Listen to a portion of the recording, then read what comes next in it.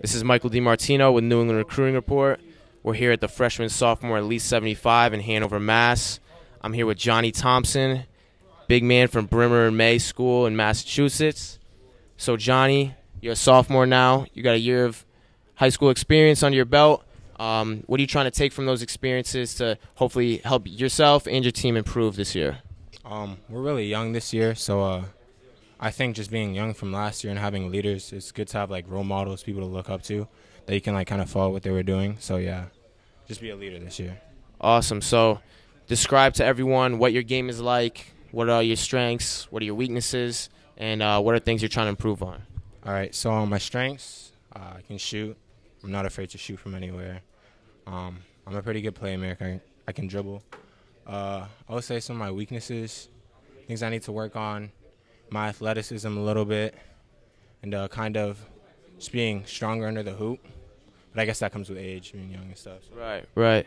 So obviously there's a lot of great players out here tonight, best freshmen, sophomores from New England. What's something you're trying to do to set yourself apart from the pack to prove that you're one of the best players in New England?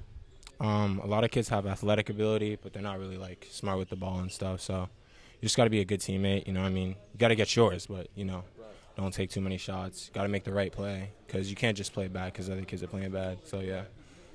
So if there was an NBA player, past or present, that you try to compare your game to or try to model your game after, who would that be and why?